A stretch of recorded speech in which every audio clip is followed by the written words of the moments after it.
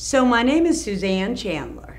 I am currently a staffing recruiter at Integra Business Alternatives here in Columbus. I also handle payroll and such, but primarily I put people to work. So I came to Goodwill Career Center here in Southern Rivers when I started my job search in Columbus. I came to Goodwill. I used to come in when the doors opened. I went to lunch when you all went to lunch, and I left at the end of the day and when you all left, until I found my employment. There were so many resources to be had, the computers, the classes, the skill sets. And I came here every day and took advantage of them until I landed my job almost a year and a half ago now. My life prior to coming through Goodwill, I had a lot of struggles. I was deep in alcoholism. I spent years just not finding a solution, and that's what brought me down to Columbus. I just needed another way. And what I had to humble myself is to accept the fact that I needed help.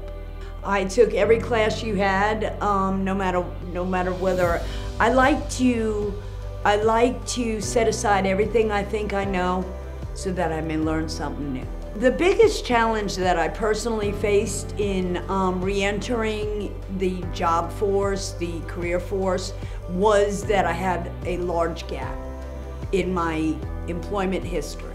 That can be really detrimental. There's a lot of obstacles that you need to overcome in selling yourself because employers today are looking to see work history.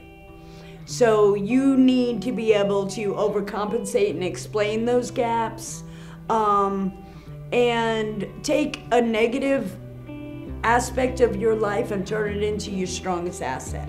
You know, spend that time. What did you learn from that? How have you overcome it? What have you done with that time that makes you a qualified candidate or a worthy candidate for that position? So when it's a very competitive job market these days. So you have to, you really have to present yourself in a way that makes you be the one that they want. It definitely changed my life coming to Goodwill because I came through Goodwill with the right attitude. You know, if you would have asked me 3 years ago, I didn't think there was any hope. I've been on my job, like I said, for almost a year and a half. I have an email that my boss sent me today stating that they are gearing me to run the next office they open. So I've had a multitude of raises, bonuses, job responsibility. Anything is possible. Anything is possible.